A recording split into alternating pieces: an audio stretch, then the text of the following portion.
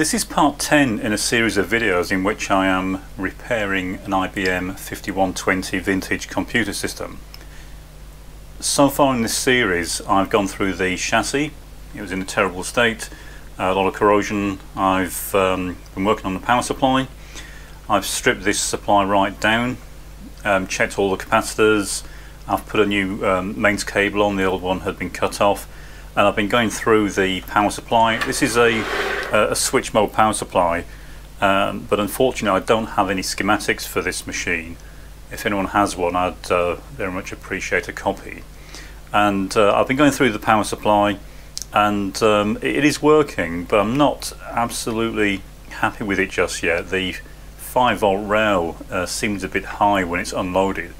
It does drop down to 5 volts once there's a load on it, but I'm a bit concerned about how high the voltage is under very light load. It does fall within spec once it's got 30 or 40 milliamps on it, but even so I need to look at that a bit more carefully before I risk plugging anything in. I have refinished the metalwork on the power supply. As I say, I've been right through it. I've taken all the suspect components out and tested them. And I've also been going through a lot of the other metalwork components. There's a lot of corrosion on most of them. They start like this, and what I've been doing is stripping them as I showed in the previous video, and then refinishing them so they end up coming out like this, which is obviously a huge improvement, and it'll really help to make the machine look a lot better if I can get it working. Unfortunately, there are quite a few metal components, so I'm working my way through them, finishing them off as I come to them, and then refitting them as they're required. So I've gone as far as I can with the supply without doing a lot more testing or getting some information on it. So I'm going to slot it back into the chassis, readjust the main switch. As I said, this switch needs to be adjusted to properly line up with the case. So I'll do that next, get this done.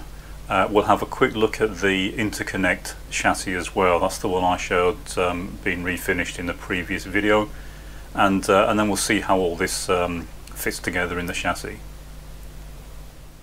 So the power supply just slides in the same way that the electronics box did. This connector is the power connector that goes through to the electronics box, so it comes down this side and then through this opening, and then there's a clamp plate that goes on here, but I've got to tear the supply out again to do some more testing on it, so I won't fit that just yet. And all the other interconnect wires just run around the chassis, but before we can fit anything else into this part of the machine, we need to put the intermediate platform in place. Again, I'm going to leave it off for now. I want to essentially test the machine in two parts. I want to test the supply and then start fitting the cards one by one, and of course plug in the keyboard and the monitor, and start to try and bring it back to life bit by bit. And I do need to keep an eye on the 5-volt power supply to make sure that it behaves itself. The other supply lines seem fine, they're all well within spec. I've done full load tests on them using the Kunkin electronic loads, and they all seem fine. But once I've got it to the point where I want to start plugging the cards in, what I'll do is I'll post another video of the supply under a full load test before I plug it in, just to make sure that it's behaving itself and we're not going to blow the cards up when I install them.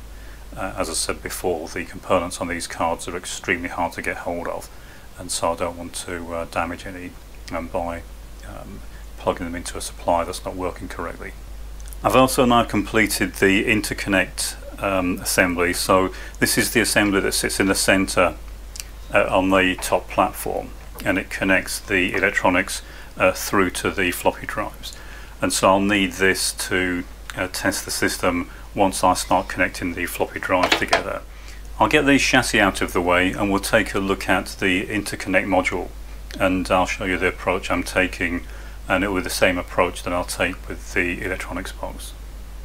So this is how far I've got with the interconnect module, and this is the assembly we looked at refinishing the metalwork in the previous video, and you can see it's starting to look fairly reasonable, but of course the main task is to try to see if this is all working.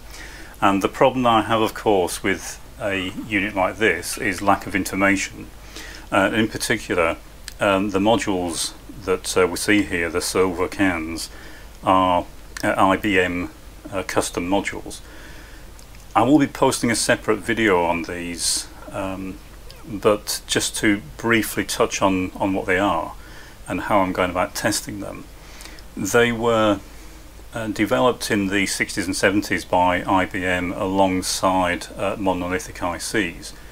And what's in here is normally a ceramic base, sometimes multi-layer, and on that ceramic base they deposited or attached in various different ways individual components, so transistors, resistors, capacitors, crystals, that sort of thing. And they form a small circuit element. It's kind of like a mini circuit in its own right, and each module type has a different circuit inside. Not only that, but they operate on different voltages, different speeds. There's a whole range of these, and they were originally developed by IBM when they started work on their step from room-size mainframes, and they tried to miniaturize them. And it's not just the modules that were part of this system. You can see the board layout itself is a bit strange, and that's part of the system they developed, not just for the design and manufacture, but for automated design and documentation. And this all worked hand in hand, so these boards are kind of a grid array system.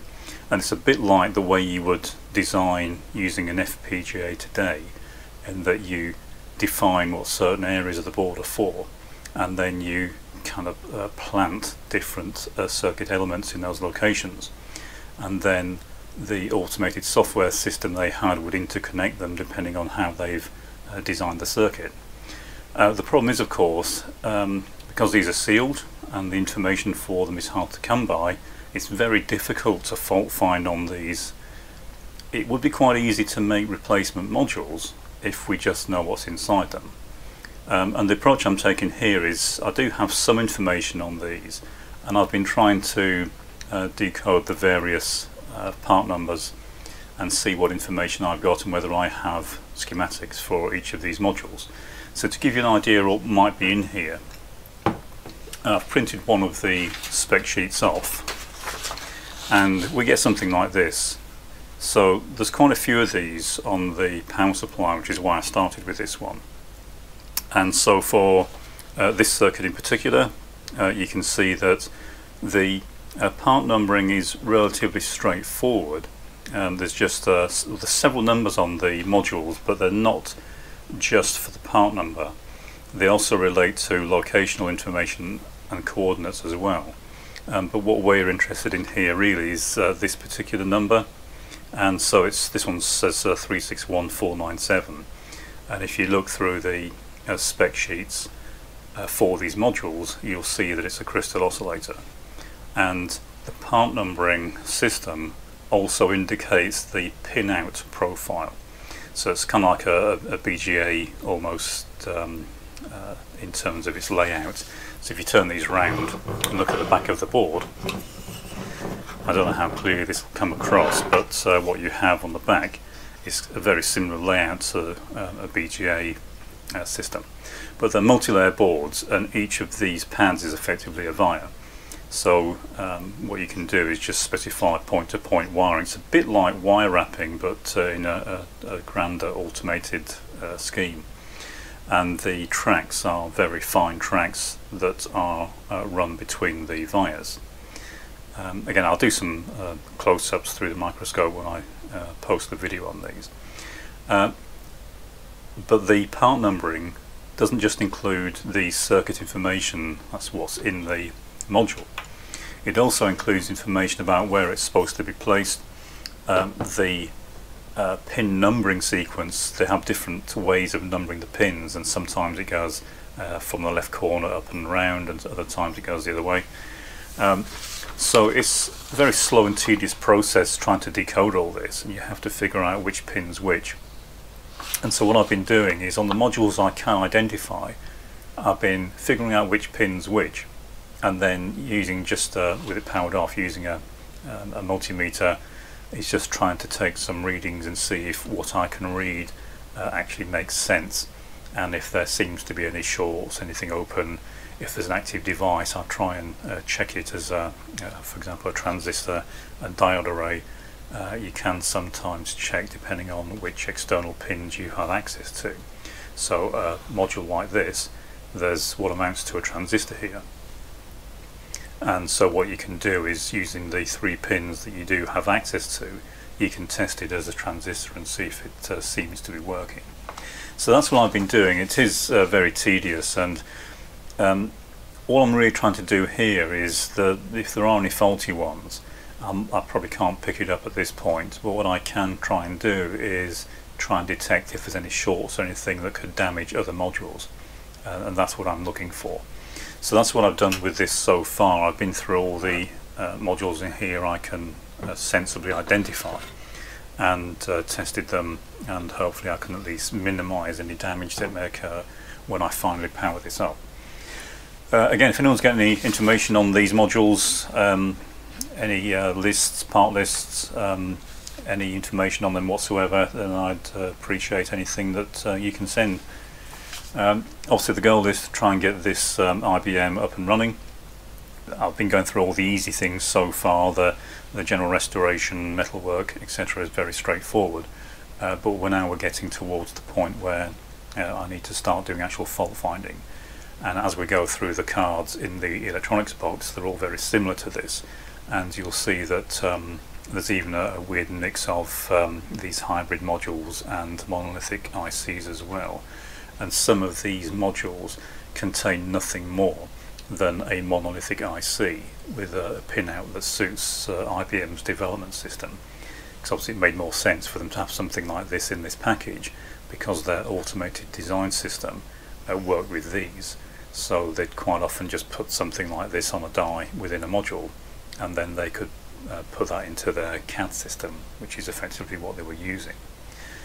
And again, even with the interconnect and the connectors, that was part of the system that they developed, and it's quite a nice system, but like most things, it was way overcomplicated. And if you look into it in more detail, you'll see that it's kind of a rabbit hole once you start going down it, that the information that you need to fully appreciate it and investigate it is almost endless.